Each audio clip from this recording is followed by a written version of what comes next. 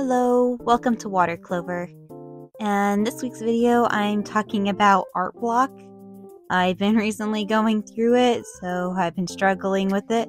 So in this video, I wanted to talk about some tips I do to get out of art block, and I hope you find this helpful. And let's get into the video.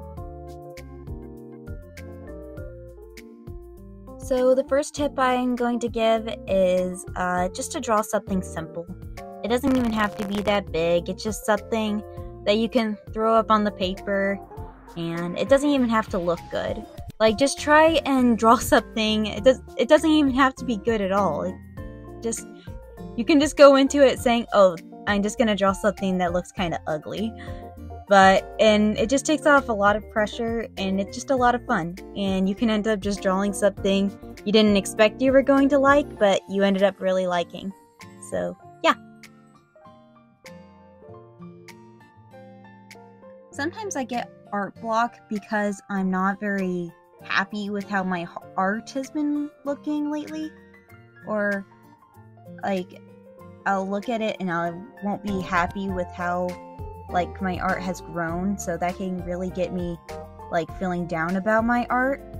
So something I would recommend is looking up your favorite artist and take just some inspiration from them and just study how they use their colors, and just be really free and loose with it. And sometimes you can just learn things that you can add to your art.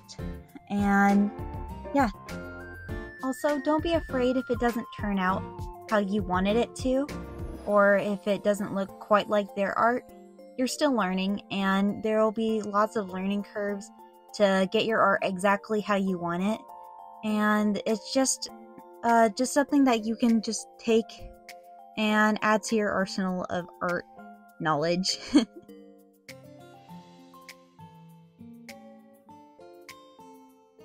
If you're just running low on ideas, sometimes what I like to do is look up a random art challenge, or an OC challenge or something like that. And sometimes that will come up with just the weirdest OCs. And it's just a lot of fun I'm just going to draw just something just kind of weird. And so, yeah.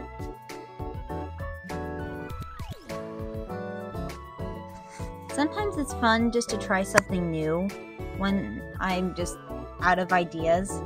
So I'll try a new technique about how to go about something, or I'll look up some weird art facts, or just try something that you usually don't do, or a different art supply. It can be anything. Get creative. The last tip I would like to add is that it's okay to sometimes take a break. You deserve it. Relax or watch a TV show, and maybe something you do while you're enjoying your life or something will give you the inspiration to draw. So, yeah. So that about does it for this video. I hope this was helpful for you, and I hope you have a good day. Bye!